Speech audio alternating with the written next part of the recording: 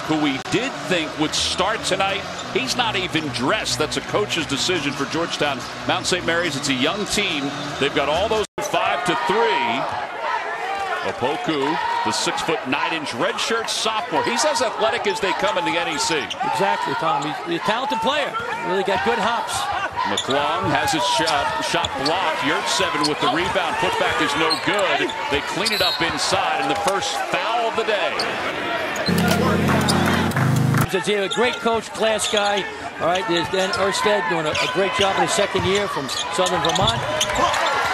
McClung, the floor, good score off the bench. Getting back to Mount St. Mary's, Tom, they draw more than any schools in the Northeast Conference, as you know.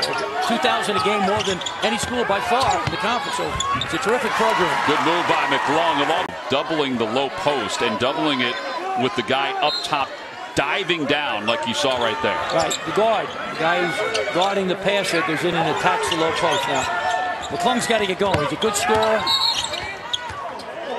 Little hand-checking foul called on. It's another reason, Tom, to consider a zone. Even though they're playing well now, give it a chance. This is a freshman. He was third on the team in scoring. A team that is trying to fill the void. 10:55 to play in the second half.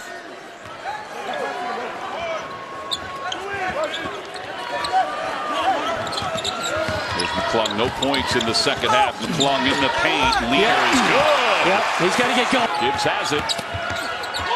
Step into the basket.